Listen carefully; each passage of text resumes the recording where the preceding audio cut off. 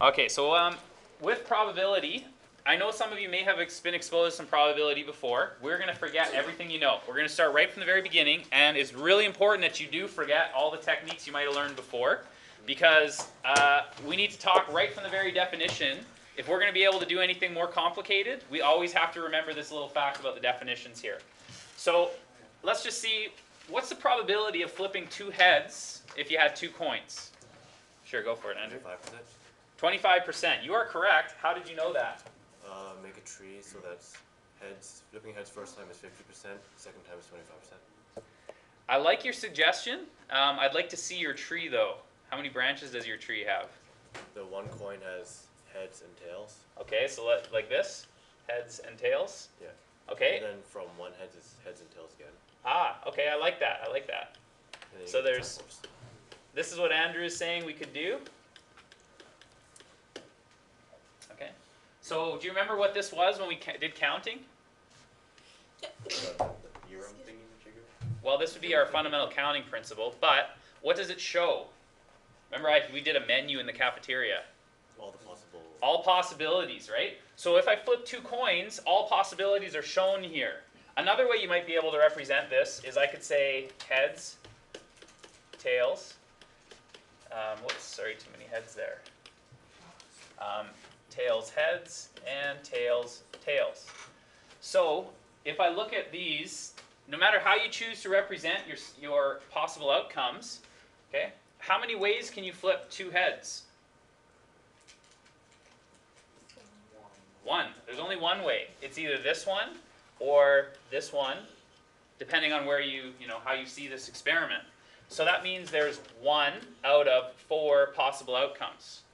Okay. What if we take one card from 52? What's the probability that you get a face card? 12 out of 52. Yes. So 12 out of 52. What if I said, okay, ignore the fact that you can reduce the fractions. What if I said probability is 3 out of 13? How could you know that without having to reduce the fractions? There's 3 for every... 3 face cards for every suit. So 3 out of 13, right? Okay, what about if we wanted to draw a red ace? 1 out of 26. Yeah, so it's 2 red aces in the deck. So that simplifies to 1 out of 26. Okay? So the key idea here is what we call a sample space. Okay? So the sample space is the list of all possible outcomes in an experiment. Okay? And it is a really critical idea for us in probability. In fact, that's how we define probability. So for a sample space, this is the set of all possible outcomes.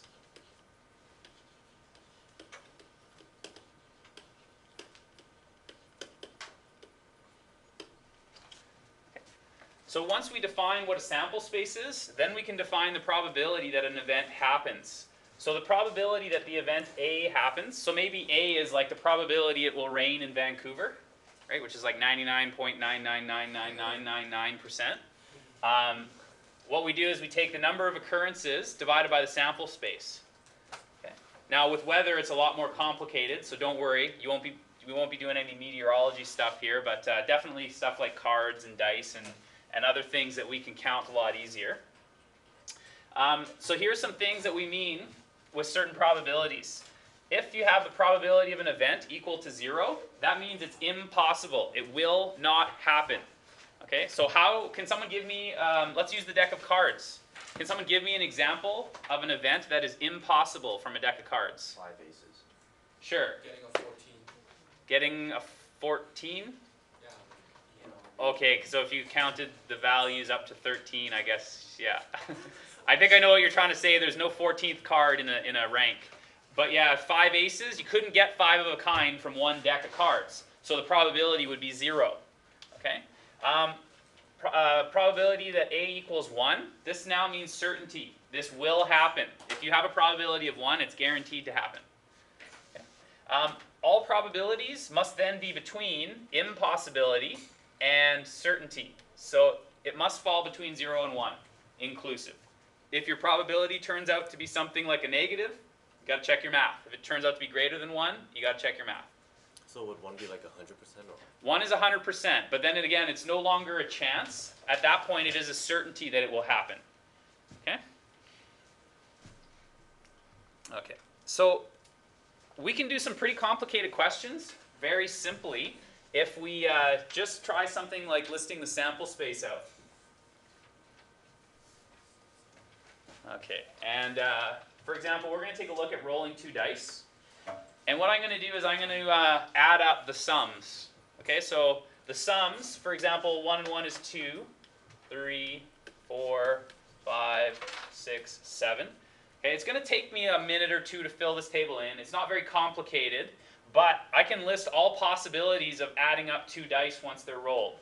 Okay, so let's, I'll finish this off here. Oops.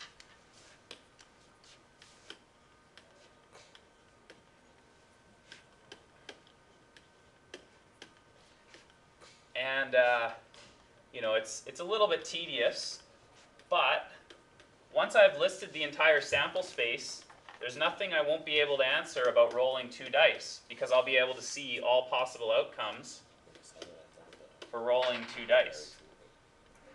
Okay, so here's all possible outcomes if I roll 2 dice. We can answer all those questions now. So why don't we start with, we'll try a couple here, and then we'll talk about those games we played at the beginning of class. So how about a pair? What's the probability of rolling a pair? 1 in 6. How did you get 1 in 6? Well, oh no, wait, never mind. Sorry. Well, you might be right. I'm just wanting to know how you got it. The first one doesn't matter, the second one has to be that one. So it's 1 out of 6, for example. Well, let's use sample space. I'm said today I want you to throw out whatever techniques you've learned about probabilities. All I want you to do is talk about sample space. So the best way we can talk about this is if you don't simplify your fractions, if you just tell me what do you think the probability is. 6 out of 36. 6 out of 36. Why is that? Because there's 6 pairs and 36 squares. That's right. So if I take a look, there's 1, 2, 3, 4, 5, 6 pairs and 36 possible outcomes. So this would be 6 out of 36, or 1 in 6 if we were to cut it down. Oh, it's right. Okay, what's the probability that you roll a 7? Same thing. Same thing. Let's take a look. Here's the 7s. 1, 2, 3, 4, 5, 6 7s. So that means we've got 6 out of 36, or 1 out of 6. So now I know you all probably thought I was being really crafty. The evil math teacher was trying to cheat you out of your winnings in the game that we started with.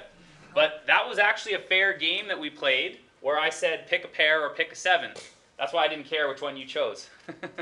Because I knew the probabilities are the same. We have an equal opportunity to win. So you might not feel like one is going to be easier than the other.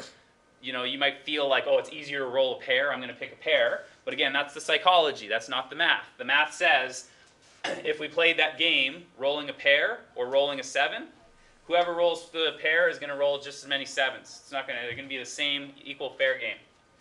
Okay, how about this time, just to be clear, let's say this is not a sum. But what if I wanted to roll the 2 dice, and I wanted to see a 5 or a 3 show up on the table? What do you think the probability would be if I want to make sure one of the dice that's facing up is either a 5 or a 3? 18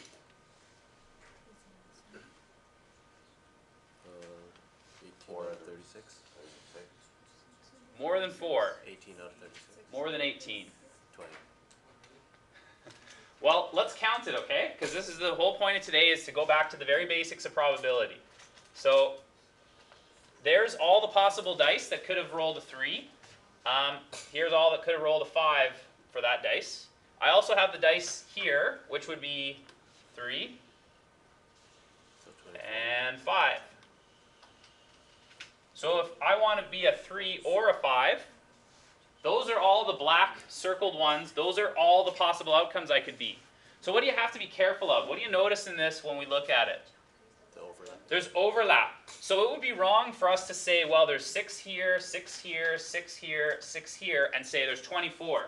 That would be wrong. We actually have to count them and make sure they don't overlap. So if I go like this, 1, 2, 3, 4, 5, 6, 7, 8, 9, 10, 11, 12, 13, 14, 15, 16, 17, 18, 19, 20. There are 20 out of 36 that do that. Yeah, but then one die The other die can't be 11.